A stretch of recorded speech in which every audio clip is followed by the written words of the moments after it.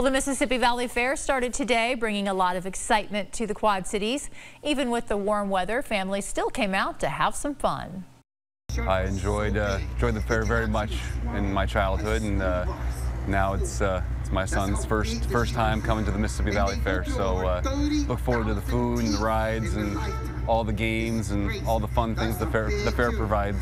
People seem like they're eager to be here and interested in everything. Corn dogs. He's a big hot dog, corn dog fan, so I think it's really amped up to get around lunchtime and start to enjoy. And maybe some new stuff that he hasn't tried yet.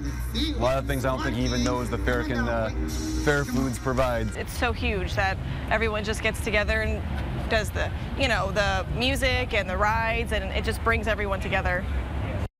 Always a fun week, and tonight's grandstand concert is country music star Thomas Rhett. Thursday is Senior and Kids Day, $6 admission all day for kids and seniors. And remember, there are new security rules, including clear bags.